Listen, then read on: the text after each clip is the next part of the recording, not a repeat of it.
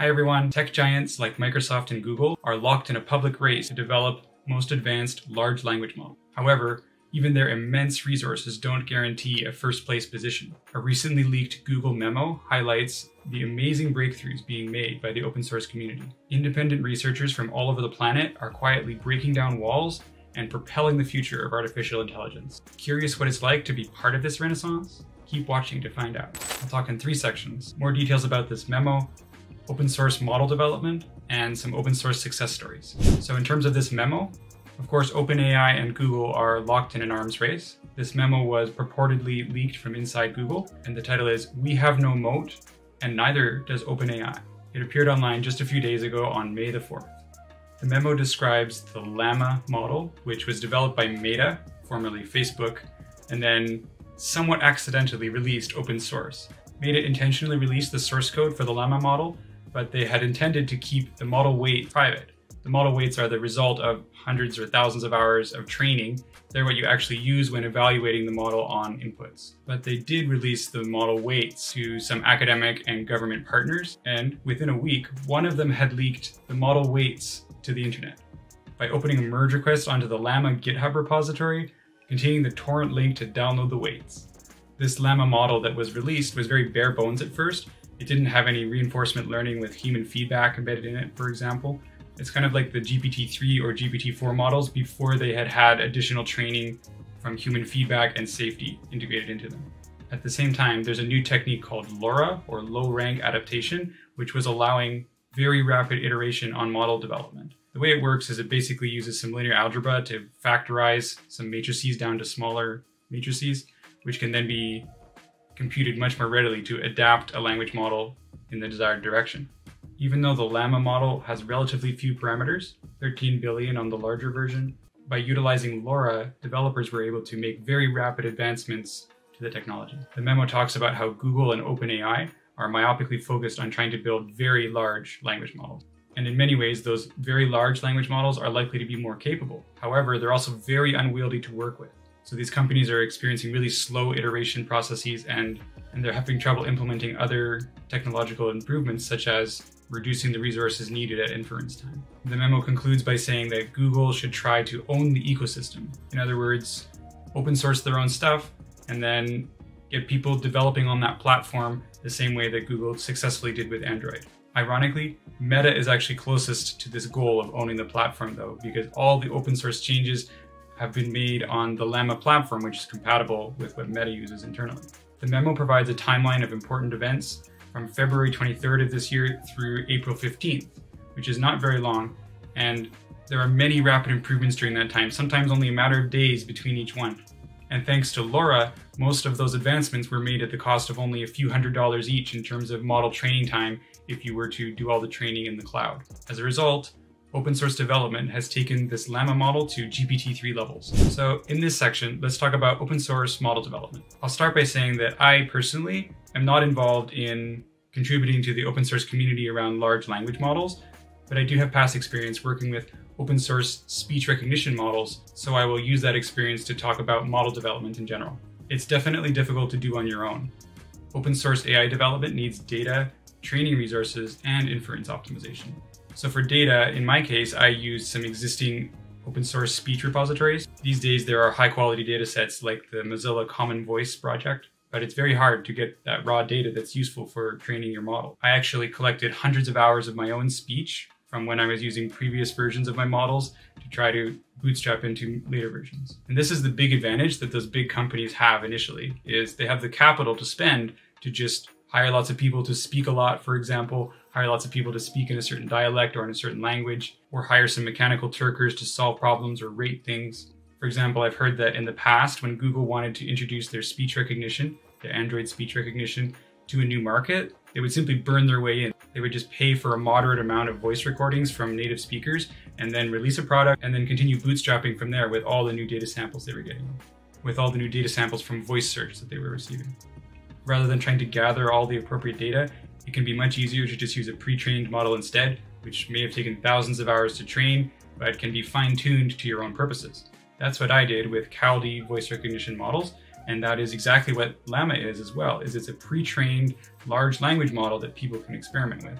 In terms of training resources, if you don't have a pre-trained model, you're going to need to have a lot of compute power to be able to process all that raw data and actually adjust the weights and train a model. That computation power is mostly in the form of GPUs for most models, and you need a lot of GPU hours. GPUs in the cloud are very expensive, extremely expensive. It's much better to purchase your own. It'll pay for itself after a few months usually, as long as you have the computers to run them and the electricity to power them.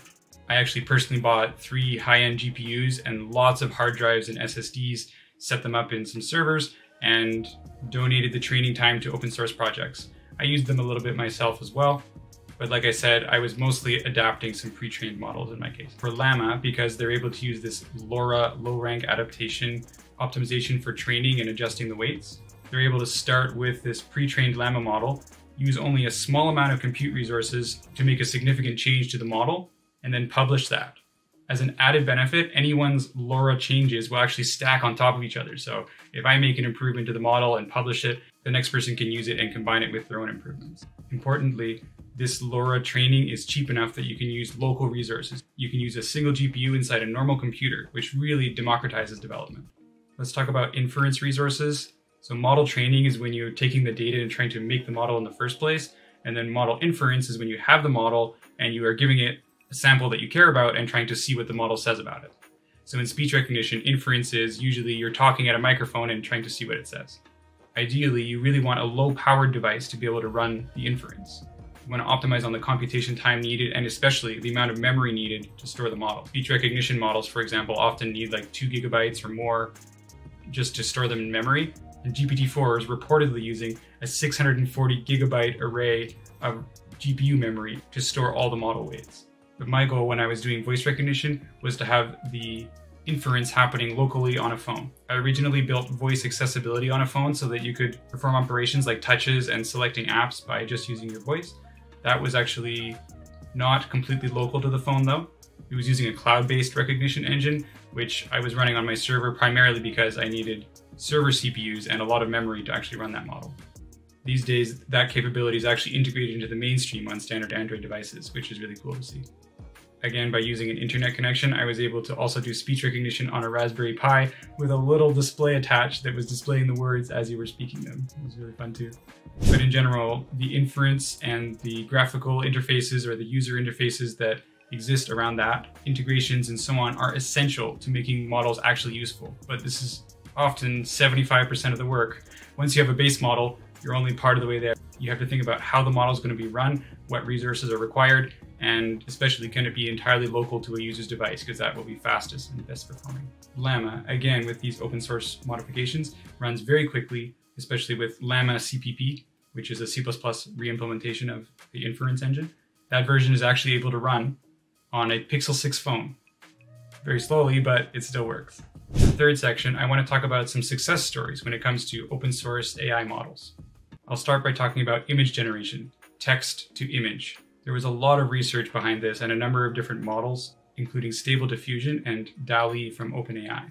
At one point, Stable Diffusion became open sourced, and then a lot of development from users all around the world started happening on it. And it has a lot of amazing features, for example, in painting and out painting, where you can basically start with an image and have it generate beyond the boundaries of the image, for example. And this was actually called out by that Google memo, saying that there was a real renaissance in AI image generation as a result of Stable Diffusion. Actually, I'll note that I'm currently using Midjourney to generate all the images in my YouTube thumbnails, but that's not to say I have anything against Stable Diffusion. In terms of voice recognition, which I know well, the first really successful speech recognition engine was called Dragon Naturally Speaking, which is a commercial product. But some hackers, in the good sense of the word, took some help from an employee inside the company and started adding the ability to extend the voice grammars with custom definitions. And that started a long process of open source innovation around this Dragon speech engine. Eventually, academic and open source models got better and better until there were seemingly dozens of them. And then the open source community actually took all these Dragon grammars and ported them so that they could run on many different speech engines. Just to name a few of the open source models and frameworks, there was Pocket Sphinx, Caldi, Deep Speech, and Wave 2 Letter, which came from Meta as well and was later renamed to Flashlight. And now, although there are still commercial models, they're either very cheap or free. So Google has a cloud speech API, for example, which has one of the highest accuracy rates in the industry, and you can use it for free in a lot of Chrome web browsers, or you can pay small amounts to be able to access it through an API whenever you choose. OpenAI actually has a model called Whisper, which can do speech recognition in tons of different languages. And just like for LLaMA, there's also a Whisper CPP, whisper.cpp, which was implemented by the same person, Georgy Gerganov. And this system allows very fast evaluation of Whisper, and the Whisper weights can actually be downloaded so that you can run that model and play with it yourself. Unfortunately, though, it has very high latency of about 30 seconds, so I never use it in my projects. But I do use an open source speech model based on Kaldi, which is customized for development on Linux every single day. It's extremely customizable, and it's very, very fast as well. Now, in terms of large language models, of course, we've been talking about how LLaMA was released to the public somewhat accidentally, and how there were just days between significant improvements by the open source community, including instruction tuning and quantization, quality improvements, human evaluations, multimodality, and reinforcement learning with human feedback, which is what turned GPT-3 into ChatGPT. It's very important. And it's now possible to run GPT-3 locally on a laptop where it's very speedy, similar to ChatGPT in terms of performance, or even on a Pixel 6 phone where it's very slow, unfortunately.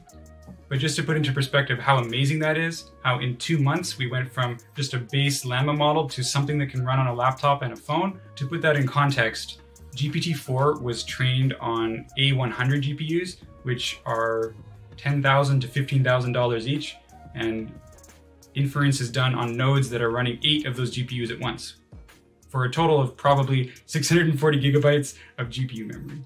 Every time you send a message to GPT-4, 8 GPUs are working really hard to give you an answer.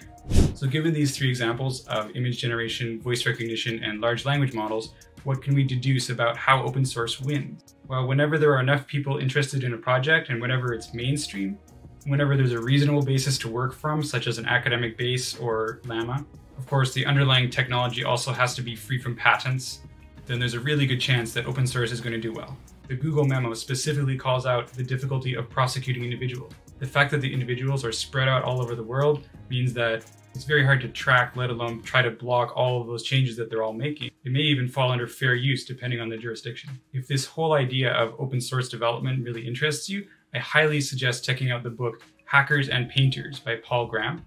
It's an old book, but it was one that really inspired me back in the day and really shaped my thinking about open source communities. In conclusion, this leaked memo, which was supposedly from Google, is very prescient. Whether it's real or not, it's pointing out a lot of very key elements. Open source large language models are going to leapfrog ahead because there is so much interest in them, the barrier to entry is relatively low, and there's an excellent basis to tinker with.